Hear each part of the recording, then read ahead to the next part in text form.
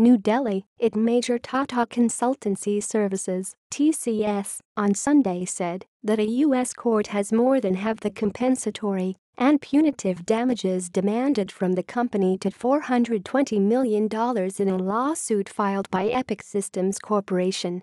The matter relates to a U.S. grand jury order that slapped two Tata Group companies, Tata Consultancy Services and Tata America International Corporation, with a $940 million fine in a trade secret lawsuit filed against them by Epic in April 2016.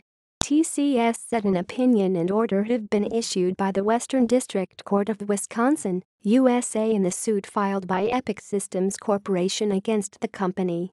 Partially granting TCS motion, the court significantly reduced the compensatory and punitive damages of $940 million awarded by the July verdict in April 2016 to $420 million, TCS said in a regulatory filing issued today. The Mumbai-headquartered IT major said it has received legal advice that the order and the reduced damages awarded are not supported by evidence presented during the trial, and a strong appeal can be made to Superior Court to fully set aside the jury verdict.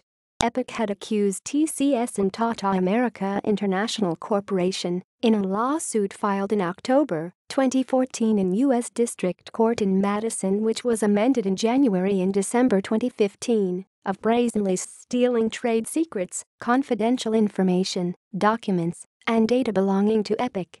The Wisconsin court in April 2016 had ruled the two Tata Group companies to pay $240 million to Epic Systems for allegedly ripping off its software, besides $700 million as punitive damages.